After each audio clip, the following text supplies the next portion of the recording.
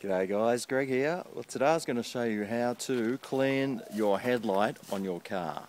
Now a lot of these headlights get all hazy and crappy. I'll show you how to get them nice and clean the easy way. So for this all you need is some toothpaste. Now you can use any brand you like and any type.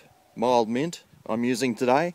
So onto a rag, just going to squeeze some toothpaste and then just rub it on. You just got to rub it off with a nice clean bit of rag. And have a look at that. Look how shiny that is. Beautiful. No worries.